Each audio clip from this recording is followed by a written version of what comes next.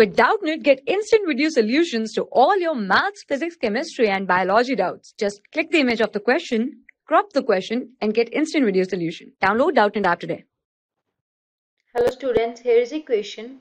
A bus is moving with the speed of 10 meters per second on a straight road.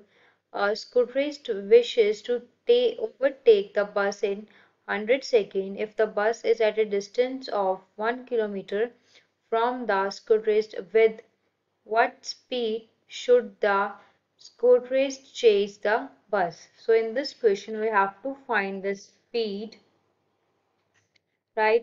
So first of all, write the given data.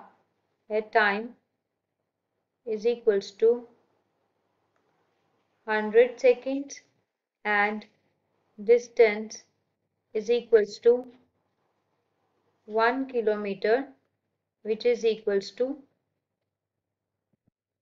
1000 meters, and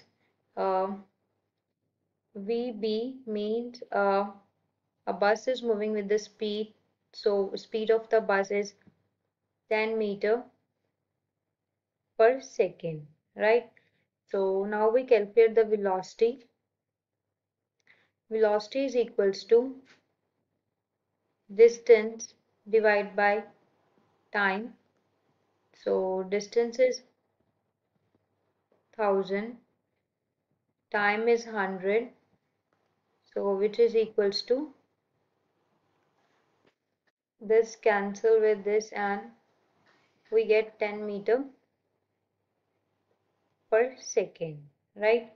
So Vs is the velocity of scooter and Vb is the velocity of bus, and as we know that V is equals to Vs is the velocity of scooter minus Vb is the velocity of bus.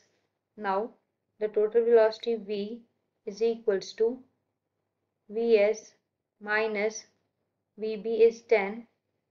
From here we can calculate the value of Vs, which is equals to 20, right? 20 meter per second. Velocity with which scooterists should chase the bus is 20 meter per second. Now check the option. So fourth option is correct. Thank you. For class 6 to 12, IIT JEE and NEET level. Trusted by more than 5 crore students. Download Doubtnut app today.